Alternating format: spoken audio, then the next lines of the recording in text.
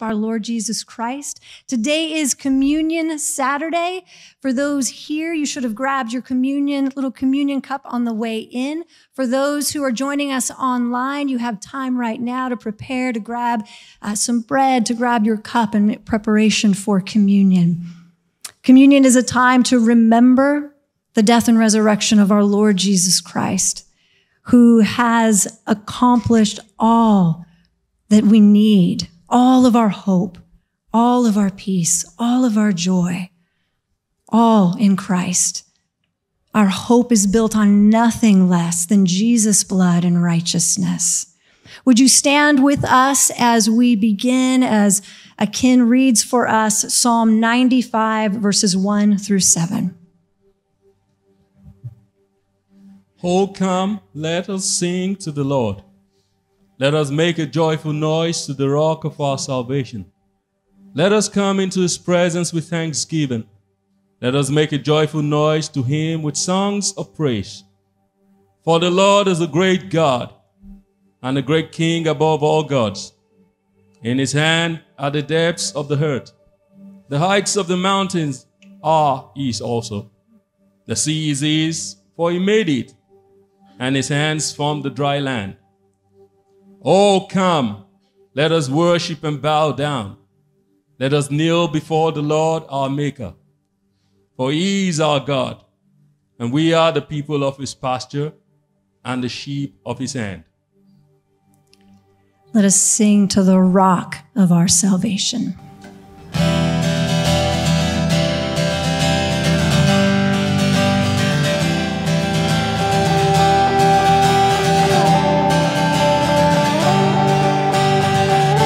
To him be the glory for all he has done. Praise to the Father who gave us his Son, a ransom for many. He bled and died, and then rose in victory, enthroned on high.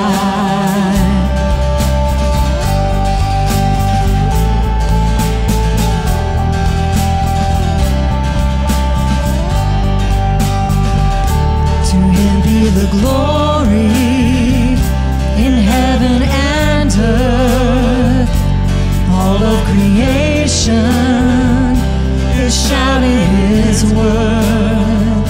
The saints and the angels all live to proclaim the wonderful story, the glorious name.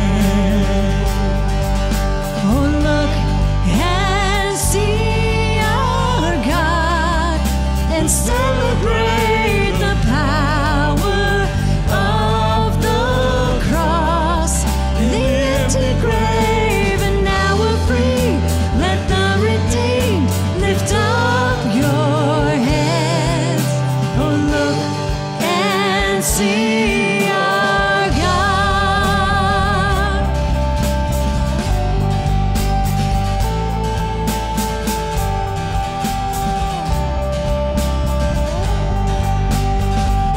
To him be the glory, he's coming again, and all of the sadness will come to an end.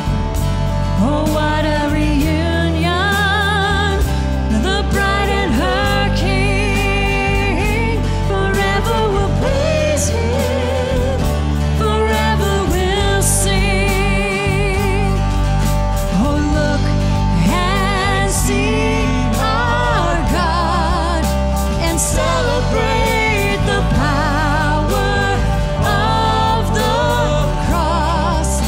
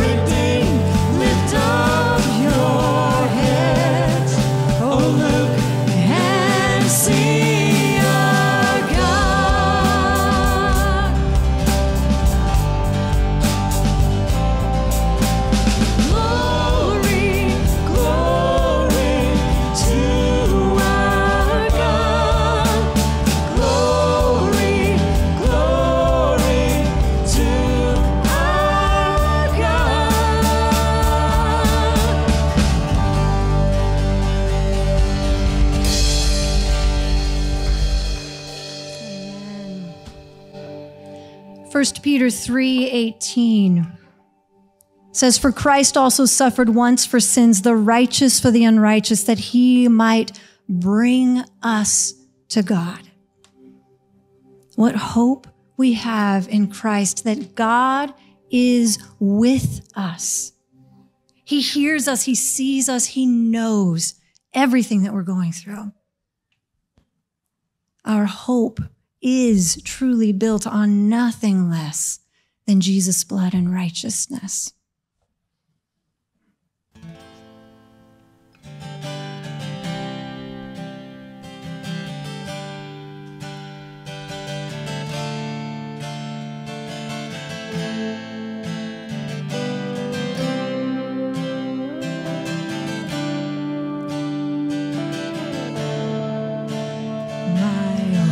Is built on nothing less than Jesus' blood and righteousness. I dare not trust the sweetest frame, but wholly lean on Jesus' name. On Christ the solid rock I stand. All other ground is sinking sand. All the ground is sinking sand.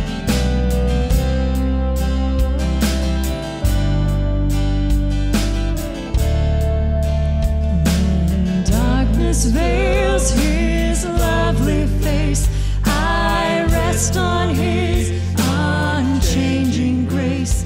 In every high and stormy gale, my anchor holds within the veil. On Christ the solid rock I stand. All other ground is sinking sand. All other ground is sinking sand.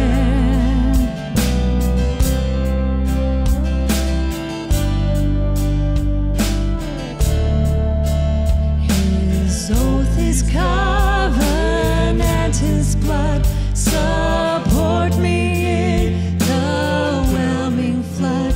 And all around my soul gives way. He then is all my hope and stay. On Christ the solid rock I stand. All other ground is sinking sand. All the ground is sinking sand.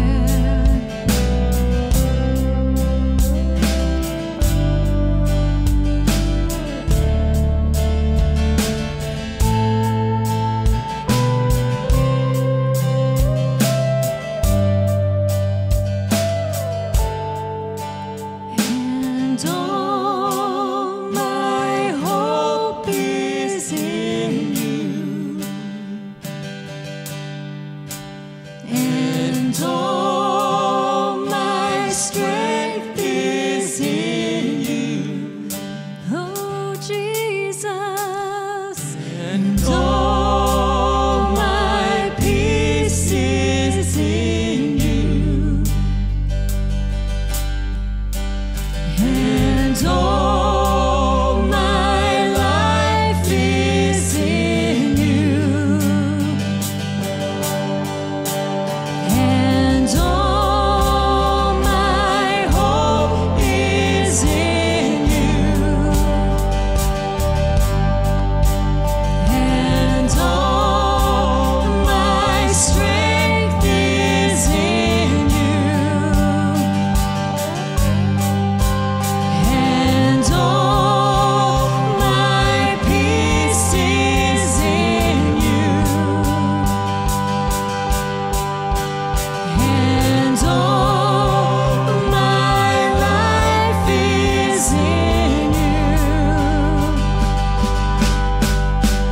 When he shall come with trumpet sound, oh, may I then in him be found, dressed in his righteousness alone, faultless to stand before the throne. Christ the solid rock I stand, all other ground is sinking sand. All other ground is sinking sand. On Christ the solid rock I stand, all other ground is sinking sand. All other ground is sinking sand.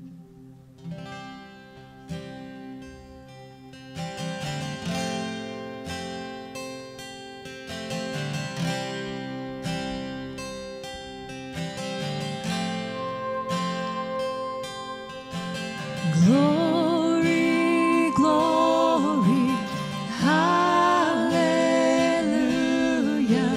Jesus, you are good. Glory, glory, glory, hallelujah. Jesus, you are good. We sing glory, glory, hallelujah. Jesus, you are good. Glory, glory, glory, hallelujah. Jesus, you are good. What can wash away my sins? Nothing but the blood of Jesus. What can make me whole again? Nothing but the blood of Jesus. Oh, precious is the flow that makes me white as snow. No other fount I know, nothing but the blood of Jesus.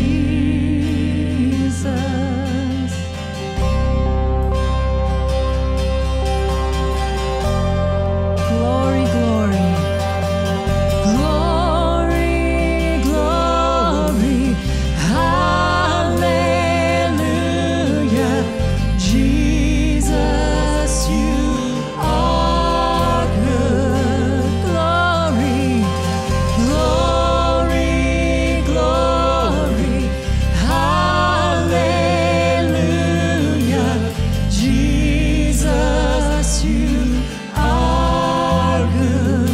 Glory, glory, glory, hallelujah.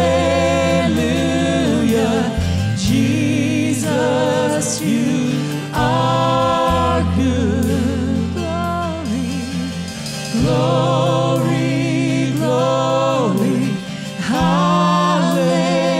hallelujah. Jesus, you are good.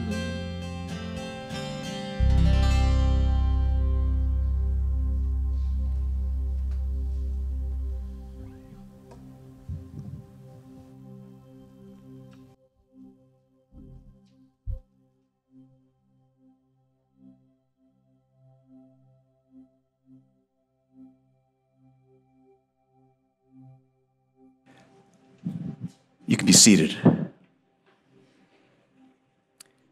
Jesus has called his followers to regularly come together and remember his death on the cross, which pays for the sins of all who trust him.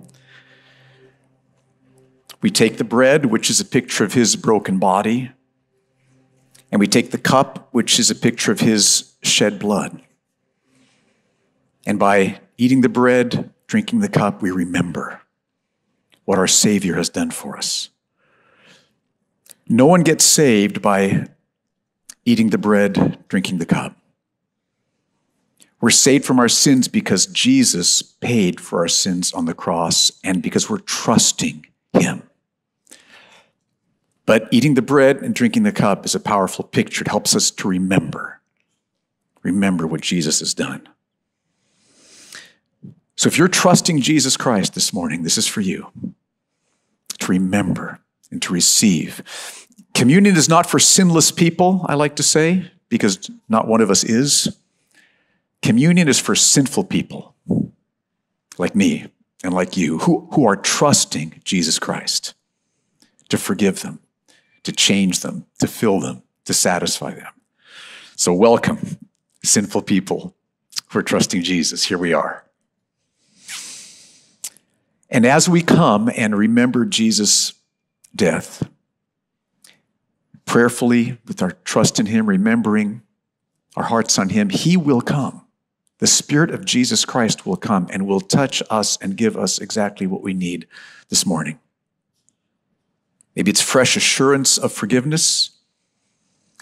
Maybe it's a stirring of your heart. You've been lukewarm lately. Maybe he'll stir that. Maybe it's conviction over an area of sin that you've been blind to. Maybe it's strength against some temptation or comfort in the midst of a trial or a suffering you're experiencing. Whatever we need as we come, he will meet us and give us exactly what we need this morning.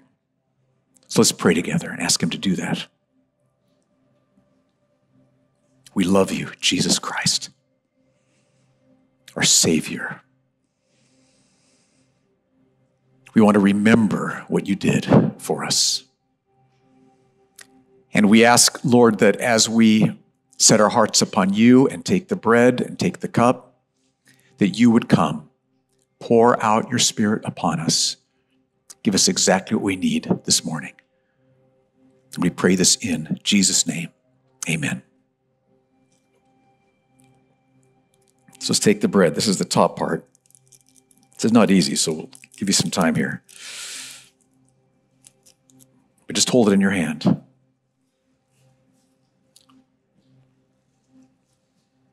Jesus said to his disciples, "This is my body, broken for you.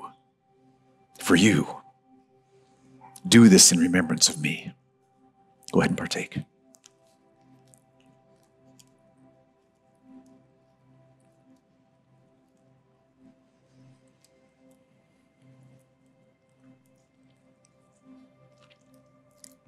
Then let's take the cup. That's the next part here. Don't spill, though. Okay. Jesus said this cup is the new covenant. The new covenant. All the new covenant blessings purchased through his death. This cup is the new covenant in my blood, poured out for many for the forgiveness of sins. Let's go ahead and partake.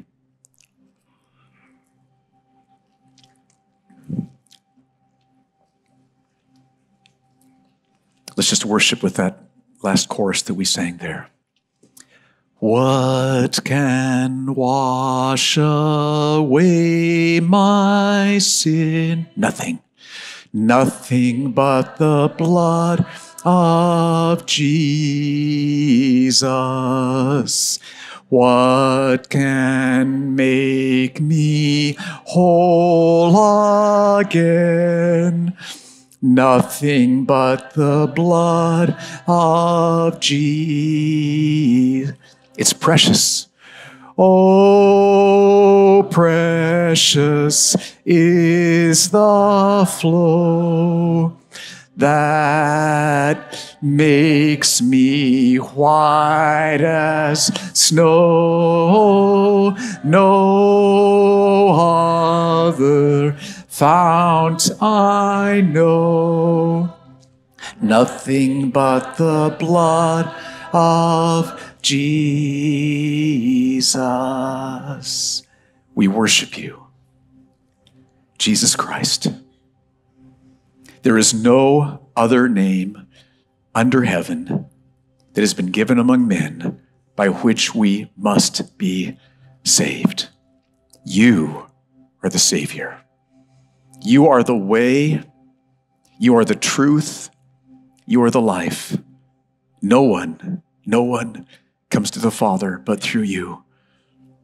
We praise you. Just as Don read earlier, you suffered, the righteous for the unrighteous, that you might bring us to God. We can come to know you, to know the Father through your death on the cross, and we worship you. Thank you, Lord Jesus, for saving us. And it's in Jesus' name that we pray. Amen. Amen. Wonderful.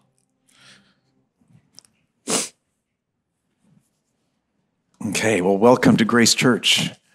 So is my mic, do I need to do something with my mic? Am I making a lot of noise up here? At least you can hear me. Okay, good. Big welcome to you. Isn't it a privilege? We appreciate it more and more after this COVID season we've been in, but what a privilege to meet with each other face to face, to see flesh and blood believers. So welcome, all those of you here this morning. Children, we're so glad you can be part of the service. Those who are part of us with live stream this morning, welcome. May the Lord just fill your home there with his presence. And then those of you who are watching next Friday morning, may the Lord bless you richly there too, but it's good that we can be together to worship. I want to mention that after the service today, we're going to be having what we call a church out to lunch at Alwata Mall, which is W-A-H-D-A, I believe. Is that right? Okay, W-A-H, put that in your Google Maps. It'll take you there about 5-10 minutes away. Great time to connect with people you maybe haven't talked with for a while, meet new friends. If you are new or relatively new to Grace Church, please come, join us. And those of you who are regulars, welcome new people in. We'll be, again, social distancing, 4 people at a table, but we can welcome people into that, and it'll be a good time for us to connect with old friends, make new friends, and celebrate the Lord together. So that's right after the service today. Now let's pray for the message, for the sermon, for the word of God to impact us. Lord, we pray that your word would be today a lamp to our feet and a light to our path, that we would see more clearly the path you're calling us to walk on, especially the path to devote time to praying for your work in the church and through the church, that you'd strengthen us to see that part of the path more clearly with more understanding today because of Psalm 44. And I pray that you'd help me, Lord, to be faithful to the scriptures. Give me the wisdom that I need. Give me the heart that I need, God, I pray. And would you come and continue to mold and shape Grace Church to be the church you want us to be. And we pray this in Jesus' name. Amen. So when you become a follower of Jesus, when God, through Jesus, saves you, you receive just amazing gifts. Let me just mention a couple of them. You receive, as we've celebrated with communion, forgiveness for all your sins. You receive a heartfelt relationship with God your Father. What a gift. You receive a joy in knowing Jesus that completely fills you, strengthens you through trials, satisfies you, overflows from you to bless others. And you receive a life that is full of meaning and purpose and significance. Now, that last one is important because we all crave to have lives that count, that matter, that make a difference. We all long for that. And one way that God gives amazing meaning and significance into our lives is that He has chosen to use our prayers to accomplish His purpose in the world. And what a mercy. God doesn't need our prayers. It's not like if we pray enough that He's strong enough. No. He doesn't need our prayers at all. But as a gift to us, He has chosen to use our prayers, our weak prayers, our undeserving prayers, right? He's chosen to use our prayers to accomplish His purpose in this world. So just let this sink in. He's chosen to use your prayers to advance the gospel in the world, to push back Satan's kingdom, to strengthen and revive the church, to plant churches, to bring glory to Jesus Christ. Your prayers, He's chosen, will have that significance, that importance, that meaning. Let me give you an illustration. In 1858, there were very few believers in the town of Banbridge, Ireland. Irish people here, okay? Very few believers. 1858, the town of Banbridge. But one night, a few of them got together to pray for their town. And so they prayed. And someone who was there at that meeting wrote this down later, said, "The Lord was among us that evening, and we all seemed to feel His presence in an unusual way." And toward the end of that meeting, someone brought a word of prophecy that God had heard their prayers and that He was going to do a mighty work in their town. So they continued to pray over the next days and weeks and months without seeing much happening. But then, all of a sudden, hardened unbelievers had their hearts just melt when they heard the good news of Jesus, weeping, crying out to Jesus to forgive them. Many in the town, they saw them in the town, weeping over their sins, crying out to Jesus to forgive them and to change them. There were entire families who had no believers. Any member of the family was trusting Christ. Whole families came to trust Christ together. Over 20 prostitutes all came to Christ together, and the church just welcomed them in and cared for them. The town of Banbridge, Ireland, was transformed. Now, imagine that you were one of those believers who met that night and who gave yourself hours through those weeks and months. Lord, meet our town. Fill this town with the gospel. Pour out your Spirit upon us. What a gift that God would have given you in allowing you to have a hand in what He did in that town. Think of the joy, the delight, the pleasure that you'd feel in knowing that God had used you in that way. And that's what God intends for each of us. He's chosen to use our prayers. So let's say that this week you wanted to set aside some time to pray for God's work in the church and through the church. Here in Abu Dhabi, Grace Church, all the Bible-believing, Jesus-preaching churches here. Here in Abu Dhabi, here in the UAE, here in this region, maybe in your home country. You wanted to give a chunk of time to pray for God's work in and through the church. How would you pray? Where would you start? What would you say? God has told us in the Bible, and one of the passages is Psalm chapter 44. Let's turn there. An amazing psalm. And when you study the psalm, you see that it breaks down into 4 sections, and each section gives us a step to take as we pray and ask God to work in the church and through the church. Let's start with verses 1 through 3, which gives us the first step. Praise God. Take time to praise God for what He's done in past history. Verse 1.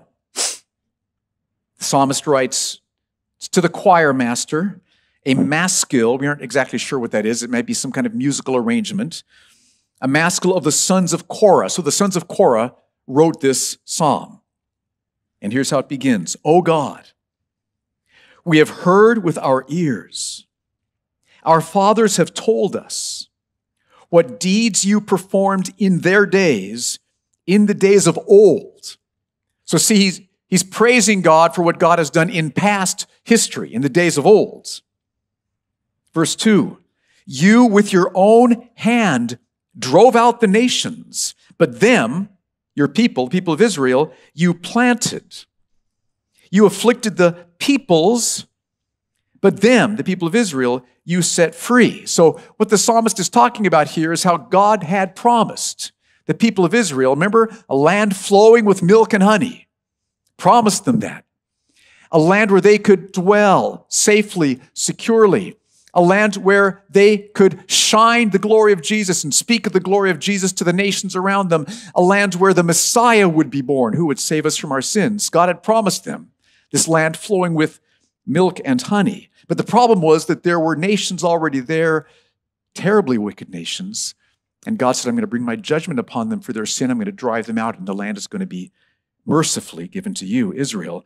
So keep going in verse 3. For not by their own sword, wasn't Israel's own sword, did they win the land, nor did their own arm save them, but your right hand and your arm, Lord God, and the light of your face, for you delighted in them. So the psalmist is recounting what God had done in giving the people the promised land.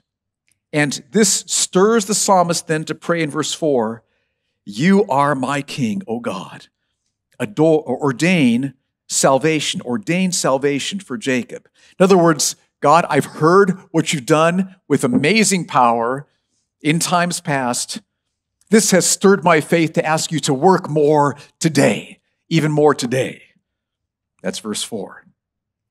And I would encourage you this week, if you choose to take some time to pray for God's work in the church and through the church, take time to praise God for what he's done in past history. Like, here's some of the things I thought we all have different things in our minds. Here's some of the ones that were in my mind as I thought about this. We could praise God for spreading the gospel throughout not just the Mediterranean region, but the whole Roman Empire in the first century, from just a few believers, 120 in the book of Acts chapter 1, spread throughout the Mediterranean basin in the Roman Empire. We could praise God for raising up Martin Luther, who brought about the Protestant Reformation and brought thousands of people back to the gospel of Jesus Christ. Praise God for raising up the German Moravians. You maybe have never heard of them, but I love them. They're, in the 1700s, under the leadership of Count Zinzendorf, they met together regularly to pray, especially for missions, and God used them to send hundreds of missionaries out into the world. The German Moravians. So just start to go through what God has done in church history. And when you do this, how will it affect you? It'll strengthen your faith. Look at what God has done in the past. Oh Lord, come and work today. Move with power today. Look at what you've done in the past. We need your power. We need your help. Come and pour out your grace upon us in similar and even greater ways today. Second step. In verses 5 through 8, praise God for what he's done in our lifetimes. So the first step involved praising him for past history, but it's also good to reflect about in your lifetime, what have you seen God do? Notice in verses 5 through 8, the psalmist emphasizes that it was God, not the people of Israel, who accomplished these recent victories they'd experienced. Verse 5, through you, God, we push down our foes. Through your name, we tread down those who rise up against us. Notice, this isn't past, this is in his lifetime. For not in my bow do I trust, nor can my sword save me, but you have saved us from our foes and have put to shame those who hate us. In God we have boasted continually, and we will give thanks to your name forever. Selah. And we've talked about how Selah is like probably a musical interlude there, an instrumental section, so they can just let that sink in. Yes, we've boasted in you, God, continually. Yes, we will give thanks to your name forever. So there you are. You're wanting to pray for God's work in the church and through the church, and you want to take time to praise God for what he's done in your lifetime. So here's some of the things that I listed. I might praise God for raising up Billy Graham, who led thousands and thousands of people to the Lord. I had the privilege of going to a couple of his evangelistic crusades, and amazing. I would praise God for the whole Jesus People movement, 1970s. I mean, that's when I met the Lord. But there were thousands of people, young people especially, who came to faith, and hundreds of churches planted through that season. We might praise God for spreading the gospel through China in these last 50s, 60s, 70s, 80s, 90s. Amazing. I mean, millions of people coming to faith in Christ and God strengthening them, many of them through terrible suffering and persecution, which continues today. So see, as we praise God again for how he's done mighty works that we've heard of in our lifetimes, that will strengthen our faith. Lord, this is what you do. You work in these amazing ways. You pour out your Spirit. You save thousands of people. You strengthen believers for suffering. Lord, do it again and more, we pray. Third step, verses 9 through 22. This is a long section. We're taught to tell God about the needs of the church. Now, at the time that this psalm was written, God's people were suffering terribly. In their lifetimes, they'd seen God work in amazing ways. That has changed, though, now. They are suffering terribly. And the author knows that God is sovereign over everything. He could have stopped them from suffering. Easy, no problem. But he's allowed them to go through this suffering, which is why the author says that God is ultimately behind all of this. These are hard verses to read. But look at what the psalmist says. Start with verse 9. But, and you've worked in past history powerfully, you've worked in our lives powerfully, but you have rejected us and disgraced us and have not gone out with our armies. Now, he's not saying that God has completely rejected his people. God never does that. I will never leave you or forsake you is the promise. It's absolutely true. But God has not gone out with them into battle. God has continued to love and comfort them, but God has not gone out with them into battle. God has allowed them to be defeated. Verse 10, you've made us turn back from the foe, and those who hate us have gotten spoil. You've made us like sheep for slaughter and have scattered us among the nations. Do you see how he's recounting to God the needs that are there amongst God's people? You've sold your people for a trifle, demanding no high price for them. You've made us the taunt of our neighbors, the derision and scorn of those around us. You've made us a byword among the nations, a laughingstock among the peoples. All day long, my disgrace is before me, and shame has covered my face at the sound of the taunter and reviler, at the sight of the enemy and the avenger. Now, this is shocking, isn't it, when you first read it? Absolutely shocking. God allowed his people to be defeated and captured and taken away as slaves, like sheep to the slaughter. Why? Why would God do that? Now, we might think it's because the people had sinned. There are lots of times in the Old Testament where God's people had sinned, turned to idols, unrepentant, unconfessed idol worship.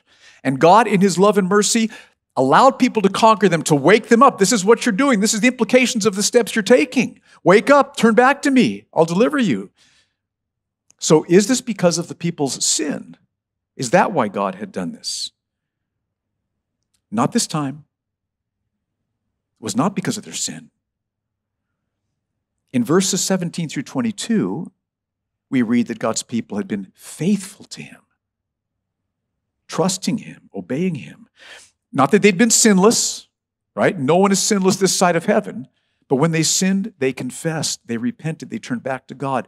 They'd been faithful to God. Look at verse 17.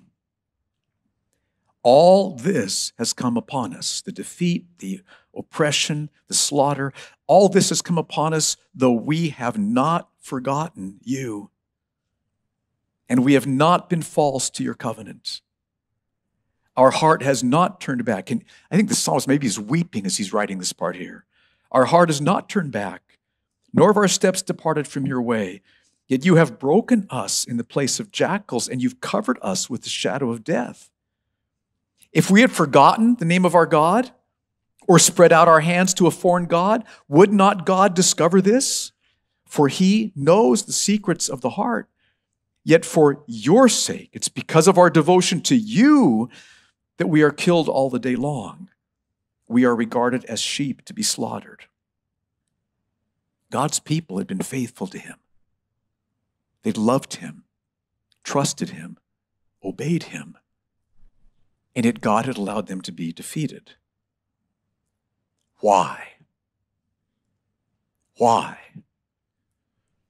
This is a crucial question for us to think about, church. Because I would guess that some of you think that the way it works is that the more you trust Jesus, the less trials you'll have. We think, well, the more I trust Jesus, then the less trials. Trust grows, trials, suffering shrink. That's not what the Bible teaches. And if you think that is what the Bible teaches, then you will have times where you are struggling to understand and disillusioned. It's not what the Bible teaches. One reason we know that is because of Psalm 44. We're reading it right here this morning. Another reason is because Paul takes verse 22 and he quotes it in Romans chapter 8. And I want us to read it in the context of the verses that Paul writes so that we can see. Paul takes that verse, "For your sake we are killed all the day long, we are regarded as sheep to be slaughtered," and he quotes it in Romans 8. So let's look at Romans 8, verses 35, 36, and 37. This will help us understand what God is doing and why. Verse 35, Romans 8, verse 35. Paul says, "Who shall separate us from the love of Christ? Shall tribulation or distress or persecution or famine or nakedness or danger or sword?" So he's asking, can suffering like this separate us from Christ? And his answer is absolutely not. And then he explains, we will experience those things. That's the point of verse 36. That's the point of quoting verse 22 of chapter 44. We will experience those things. Verse 36, "As it is written, for your sake," that is because of our faithfulness to you, "we are being killed all the day long. We are regarded as sheep to be slaughtered." Paul is saying that verse to us, to every believer. For the sake of Jesus, God's people are being killed all the day long. We are regarded as sheep to be slaughtered. Now, let me just pause here and apply this to what tragedies we've heard happening in Afghanistan this past week. Heartbreaking to hear, right?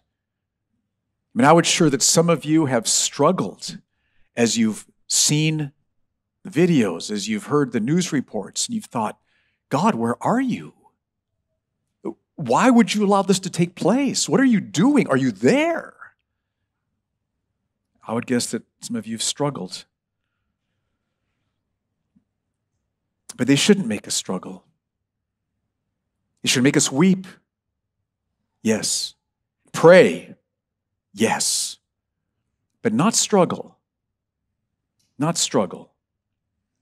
Because the Bible is clear that God allows the people he loves deeply to struggle greatly. Not to struggle, to suffer greatly.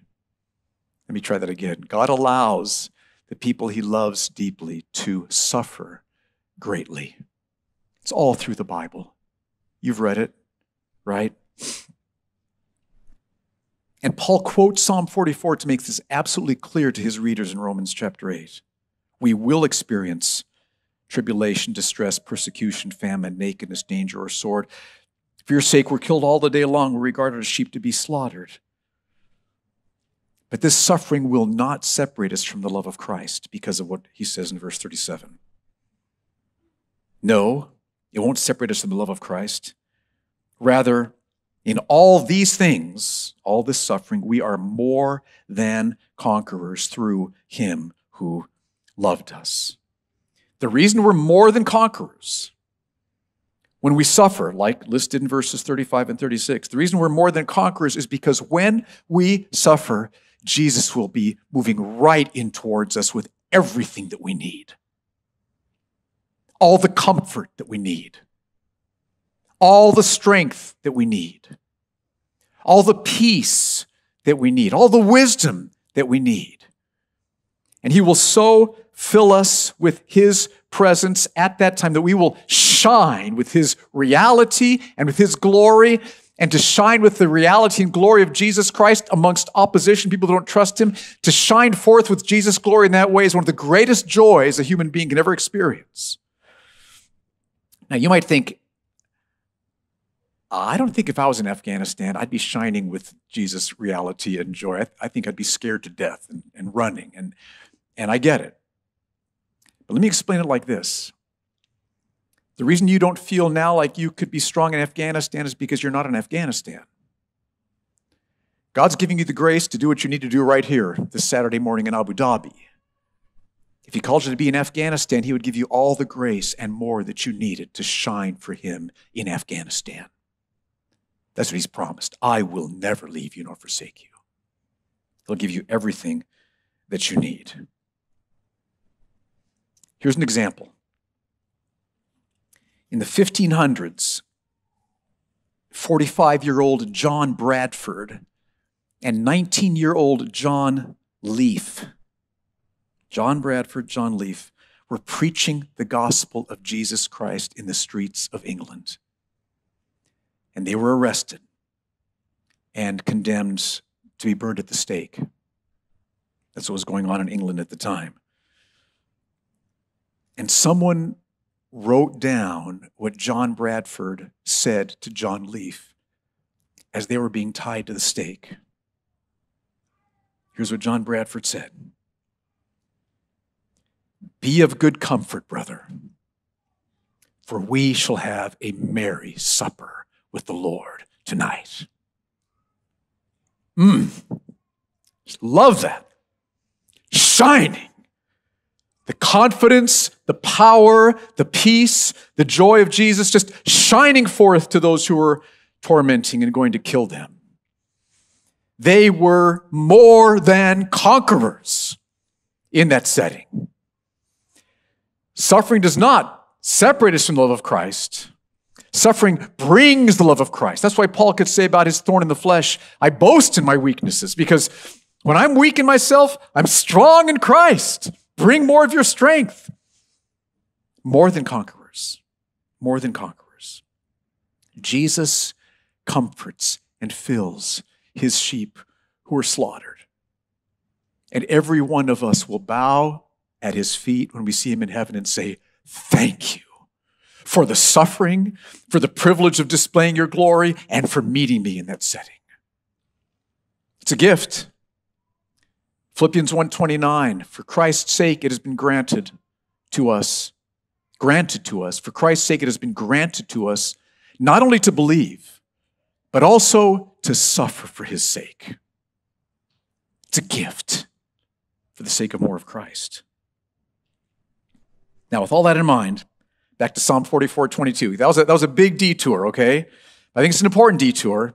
Back to the topic at hand, how do we pray for God to work in the church and through the church? Psalm 44:22, yet for your sake we are killed all the day long. We are regarded as sheep to be slaughtered. The point is, God's people here were not suffering because of their sin. They were suffering because of their faith, because of their devotion to him. So here's our takeaway from this third point, long third point. Let's pull back in here. Tell God about the needs that you're seeing in the church. Tell God about the needs. Sometimes those needs will not be caused by any sin, as in Psalm 44. Sometimes they will be caused by sin. Acknowledge that. Sometimes you won't know. Okay, that's not the most important part. The important part is to tell God about the needs that you're seeing, the needs that you're feeling in the church and in the area that the church can minister to. Now, why should we bother telling God about the needs that we're seeing in the church and around the church when God already knows all those needs? He already knows them, right? He knows everything, far better than any of us does. So why tell God about these needs? I thought of 3 reasons. You could maybe think of some more, but here's 3 that I think, 3 ways this would help me to pray. 1, I think it would deepen my concern about these needs. I mean, to pray about Afghanistan, Father, think about the women that are there and what this is going to mean for them, and the house church pastors that have been warned. And, oh, Lord, to detail that before the Lord will help me feel even greater concern. I think it'll strengthen my faith to know, God, you know about these needs now. You who has all power, you know about all of these needs as I'm recounting them to him. And I think it would motivate me to pray even more, to go over the needs, just stir me to pray. That this is why I'm praying right now. That's right. So I think that recounting to God the needs that we're seeing will strengthen us in our prayer. So, for example, this week, you could take a chunk of time to pray for the sufferings of the people in Afghanistan. Recount to God all that you've seen, what you've known, and ask him, God, have mercy. Thwart the plans of the Taliban. Work with power. Help, Lord. Pray about the sufferings of the church in Afghanistan, the believers that are there who are fearful, who aren't sure that they can stand for the Lord in the midst of this difficulty.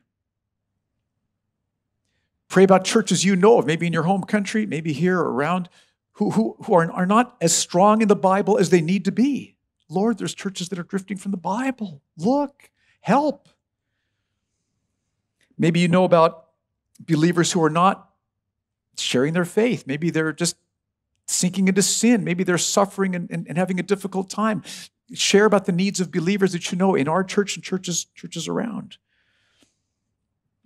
We could pray about how we need more strong Hindi, Urdu, Bible-preaching churches, right, brothers? We need more, and Arabic-speaking churches in this city. You could pray for the church in North Korea. Oh, which, brothers and sisters, they've been suffering for decades, the believers there. Pray for them. Pray for believers who need to be revived in their faith. Pray for churches that need to be united together, who need to be cleansed from sin. Pray for believers who are timid, who need to be emboldened. Father, here's what's going on. I want to pray for these. I want to mention these needs. Let me give you one more example. Wales, 1860s. I was reading a book about Ireland and Wales, okay? Wales, 1860s. Glamorganshire, okay? Do you know where that is? It was an area that was full of sin, full of unbelief, with just a few small, struggling churches. But God's people committed to pray. Pray for that area, Glamorganshire. They prayed for an outpouring of God's Spirit, and for 8 months they prayed. Gave chunks of time to crying out for the church to be revived and for the gospel to spread. And then, all of a sudden, prayers were answered. Dozens of people in church services suddenly started just being convicted for their sin, crying out. They thought they were saved, seeing that they were not saved at all, and crying out, put their trust in Jesus and were saved. Believers started to meet together, to pray, to encourage each other in the scriptures in smaller settings. The parts of the county that were the darkest spiritually were the most powerfully impacted by the gospel and people coming to faith in Christ. And in a short time, many of the churches doubled in size, and there was this stream of believers coming to faith in Jesus Christ in Glamorganshire. God has called us to the work of prayer. Grace Church. He's called you to the work of prayer. One of the most meaningful, significant activities you can do as a human being. That he has chosen to use your prayers to bring his purposes into Abu Dhabi, this region, your home country. And throughout church history, when believers have prayed, labored in prayer for their churches, their cities, their region, their countries, God has worked with great power. You see it throughout church history displayed. So, Grace Church, we are living in one of the least reached cities in the world here. One of the least reached cities. We are surrounded by people, the vast majority of whom have never heard the gospel. Here we are. So here's what I want to call you to do. Make it a priority. Don't waste your time here. Make part of your time here prayer. Laboring in prayer. For Abu Dhabi, be filled with the gospel. For the churches that love Jesus here. Lord, bless Cornerstone Church and ECC and New Life Church and All Nations Church, the Nigerian Church. Lord, those churches that are naming your name, bless them. Pour out your Spirit. God, fill the city with the gospel. Let's make it a priority to pray for God to work in the church here and through the church here. And then let's watch and see what God does. Because he's promised everyone who asks receives. That's what our Lord said. Let's stand together and pray.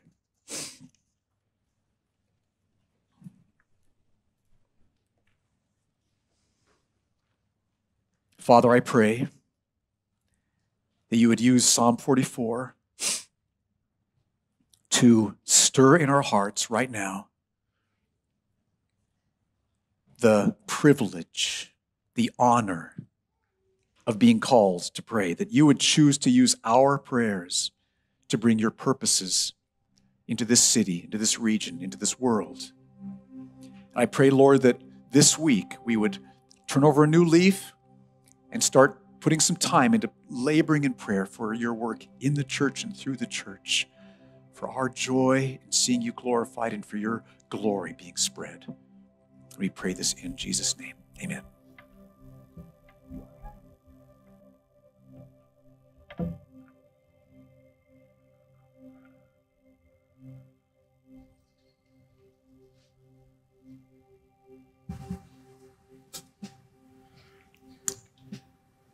All right, church, let's respond by singing of the worthiness of our God.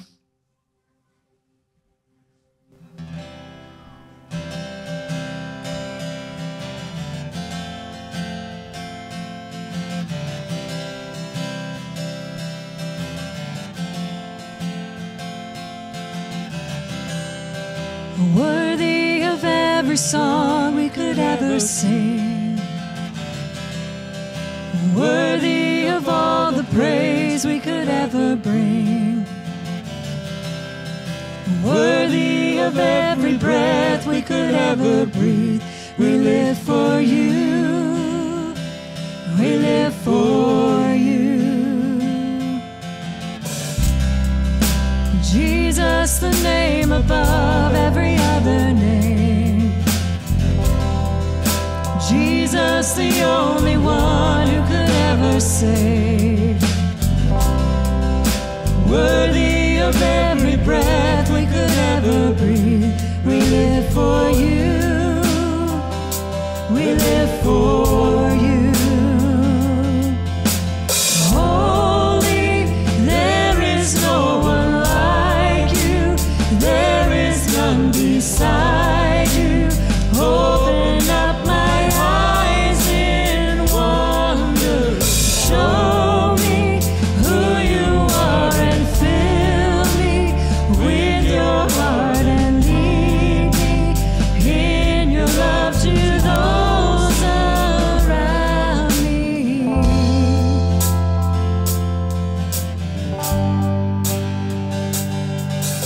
And I will build my life upon your love. It is a firm foundation, and I will put my trust in you alone, and I will not be shaken.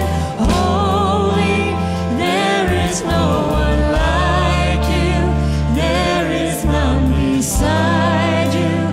Open up my eyes in wonder.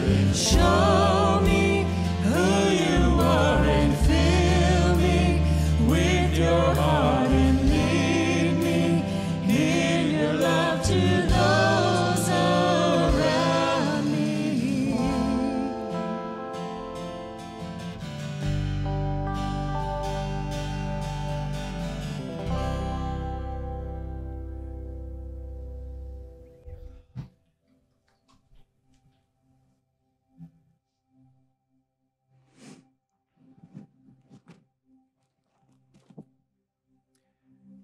Let me speak a benediction over us from Hebrews 13. Now may the God of peace, who brought again from the dead our Lord Jesus, the great shepherd of the sheep, by the blood of the eternal covenant, may he equip you with everything good that you may do his will, working in us that which is pleasing in his sight through Jesus Christ, to whom be the glory forever and ever. Amen. Lord bless you, Grace Church.